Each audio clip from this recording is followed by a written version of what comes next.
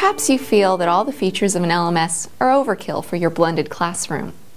Well, you can design meaningful online learning experiences for your students using other free and simple alternatives.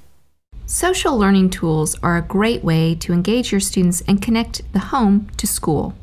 These tools resemble other social networking websites like Facebook or Google+, but are designed to support classroom activities and provide a protected K-12 focused environment.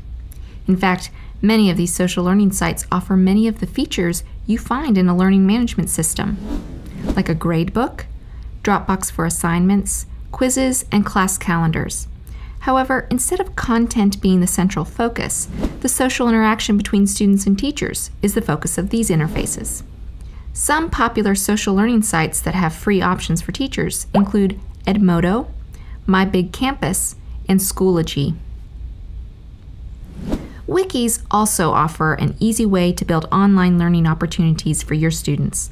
Wikis include any website that is collaboratively created or edited. You may use a wiki for organizing a learning experience for your students, or you may ask students to build a wiki to demonstrate specific knowledge and skills.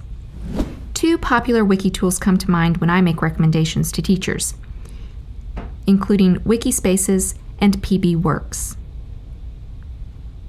Another intuitive alternative to a learning management system is a simple WYSIWYG, or what you see is what you get, web page creator.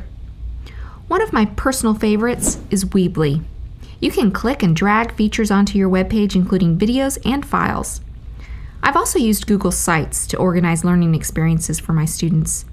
These WYSIWYG website creators are not only great for housing learning content for your students, but they're also great tools that your students can use to be active in their own learning by creating websites of their own. All of the tools I mentioned here have a free option for K-12 teachers.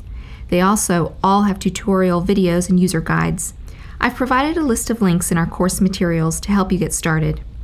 Spend some time browsing these links and imagine how you might use these tools to organize a unit, lesson, or module of instruction in your class.